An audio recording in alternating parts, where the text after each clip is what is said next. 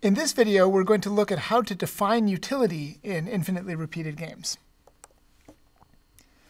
So remember that the way that an infinitely repeated game works is that we have some stage game, which is a normal form game, and the players repeatedly play this same game over and over again. And what that means is each player gets a sequence of payoffs. Let's say player I gets the sequence R1 in the first repetition, R2 in the second repetition, R3, just on and on infinitely. So we have this infinite sequence of real values, which are the payoffs that this player has gotten. But if we want to reason about this game, we can't really reason using utility theory about an infinite sequence. We instead have to take this sequence and turn it into a single number that talks about the utility that the player has for having played this sequence. And so how do we do that? What's the right way of thinking about that? So the first thing to notice is that previous things that we've learned about game theory aren't going to be sufficient to answer this question. So you might wonder if we can take this infinitely repeated game and just write it in extensive form. And of course we can't. And the reason is that the extensive form would be infinitely deep. We would never get to a leaf node where we could write a payoff. And so that won't help us. You might also just wonder, can we sum up this sequence of payoffs and just say that my utility is the sum of these values? And the problem is that that sum can be unbounded, because if, for example, every payoff I get is positive, then I'm going to have some unbounded amount of utility at the end. And so that's not going to work for me. I want to have finite utilities. So instead, there are two canonical ways that this gets defined, and I'll tell you about both of them in this video. So here's the first one. So the first thing says, let me look intuitively at my average payoff over this sequence.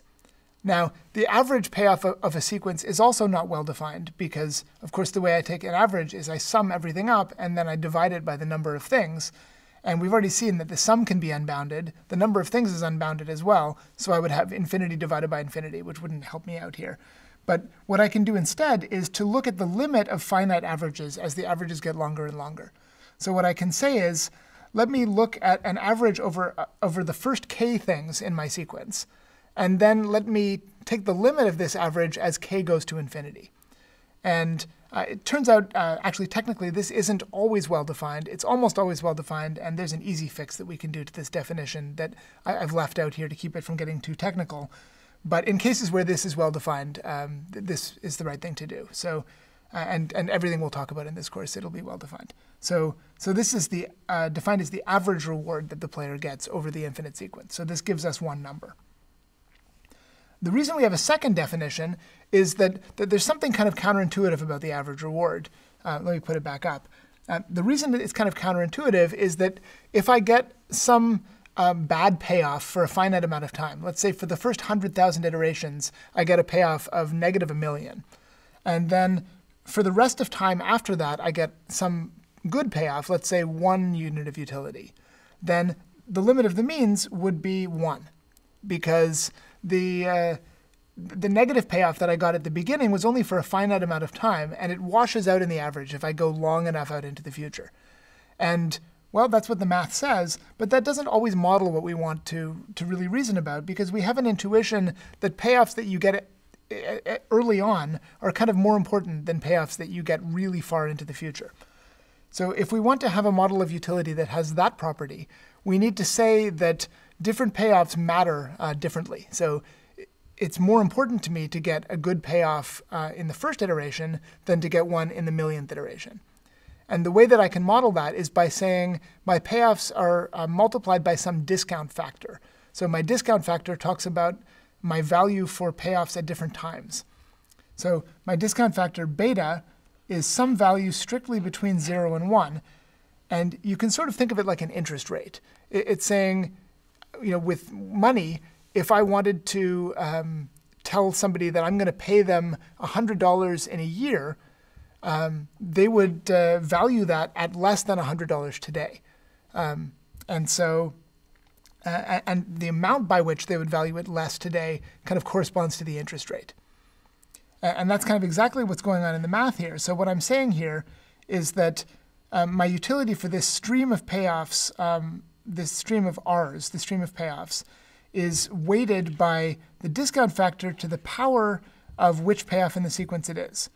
So I'm going to discount each payoff successively. So the first one is going to have the discount factor applied once. The second one is going to have the discount factor applied twice. So I'm going to get the discount factor squared, and so on, all the way through the sequence. So each of them is going to be diminished, but each of them is still going to matter. And there are two ways we can think about what the discount factor means. So the first is kind of the interpretation that I've been telling you so far, that the agent just cares more about the near term than the long term. There's another definition which is different, but mathematically the same, so it's interesting to think about. And that is that the agent really is the agent we just talked about in the average reward case, cares just as much about every payoff. But with some probability, the probability actually 1 minus beta, the game will end in every given round. So our game is not necessarily infinitely repeated. It's sort of potentially infinitely repeated. But every time we play the game, we're going to flip a coin. And with probability 1 minus beta, the game is going to just end. And with probability beta, the game is going to continue.